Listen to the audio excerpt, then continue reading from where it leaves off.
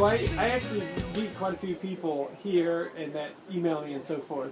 They kind of go out in the woods and wander around. They have no idea how to get started. How would you get people started? Well, the first thing you got to do is you got to have the right equipment. So if you're going to go out in the woods, you know, a lot of times you want to have some boots, you know, a pair of pants, something, you know, ticks, there's bugs. I wear these army pants because you can tighten them, you know, waterproof boots. Your bag, you want to have a nice mesh bag or a basket or some kind of breathable material because morels have enzymes in them. So if you're lucky enough to find one, you don't want your catch getting destroyed before you get it home. So proper equipment. So basically what I tell them is then you go out and you kind of look at, you know, is the signs right? Are there dandelions in the yard? Are the mayaples up?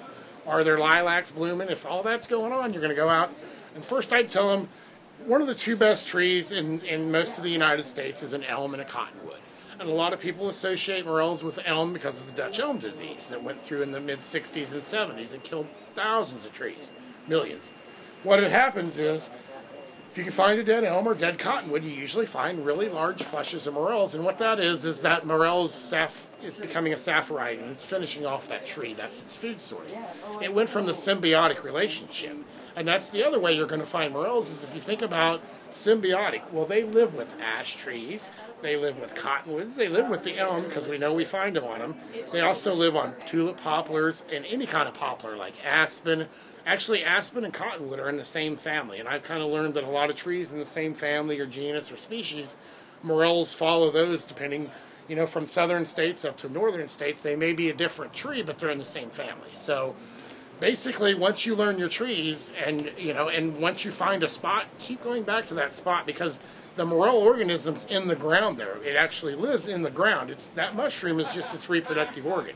So something made it fruit. So we know that a tree died or the tree's damaged or something got disturbed. If there's a bulldozer, you know, you see where somebody ran a bulldozer, the morel gets hurt, it's going to fix that. So opportunity thing is, dead trees, you're going to look in forest, and you want really kind of open areas. The more ground clutter you have, the harder it is for sunlight to get in. So morels need sunlight and humidity.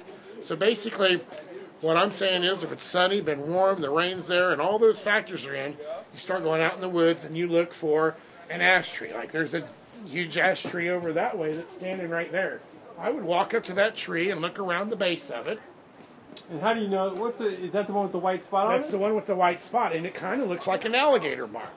And I kind of differentiate that tree. And so when I'm out in the woods, I'm going, that looks like an ash tree. Well, that looks like an ash tree. That looks like, so I get my line, and I hit that tree, and that tree. And then I'm like, wow, there's a sycamore, and there's an elm.